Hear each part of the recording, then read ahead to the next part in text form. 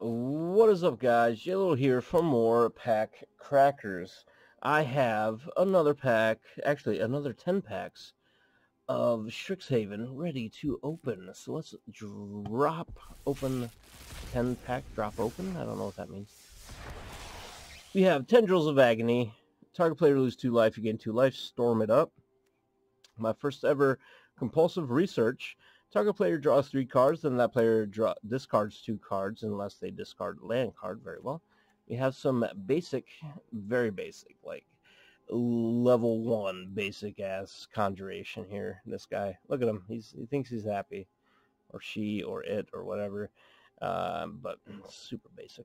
Anyway, look at the top 6 cards of your library. You may reveal a creature card from among them. Put them into your hand. Put it into your hand. Put the rest on the bottom. The rest on the bottom of your library. In a random order, you gain 3 entire life.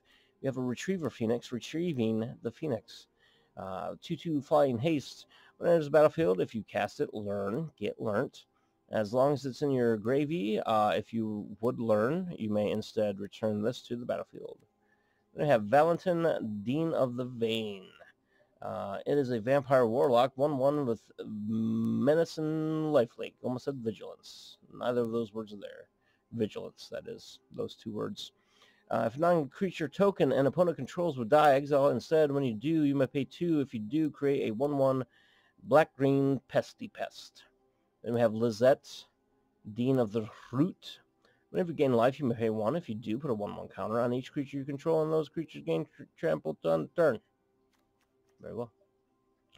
And I got me a bit of Sign in Blood. Target player draws 2 cards and loses 2 life. Then a Sparring Regimen. When it enters battlefield, learn. Whenever you attack, put a 1/1 counter on target attacking creature and untap it. It's an enchantment, so that's cool. You can use that every turn, as long as it stays out there, I guess. Academic Probation. It's a lesson. You choose one. Either choose a non-land card name. Opponents can't cast spells with the chosen name until your next turn, or choose target non-land permanent. Until your next turn, it can attack, block, and its activated abilities cannot be activated. Then I got 2 first ever mythics. I got Galazeth Prismari, 2 blue and a red for 3/4 Elder Dragon. Has flying. When it enters the battlefield, create a treasure token. And artifacts you control have pay 1,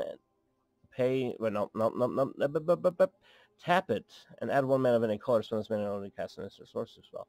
This is cool, because this will give you your artifacts. You don't have to sacrifice the treasure. You can just get mana for it. Then we got Hoffrey Ghostforge, 3 red and... Ooh. Microphone fell down. Oopsies.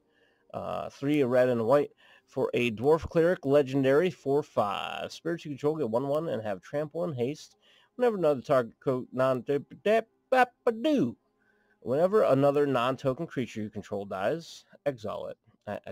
I talked it too fast.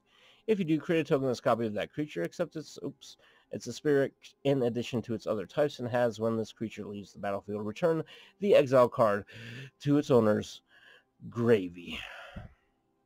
Gravy is the new name for graveyard, by the way. Start using it. Do it now.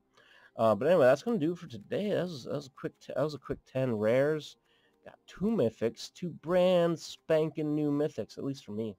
Not really new in the sense of the game, but new for me. It's new to me, guys. Okay? Okay? Anyway, thanks for watching. Keep on watching. I'll keep on cracking. Later.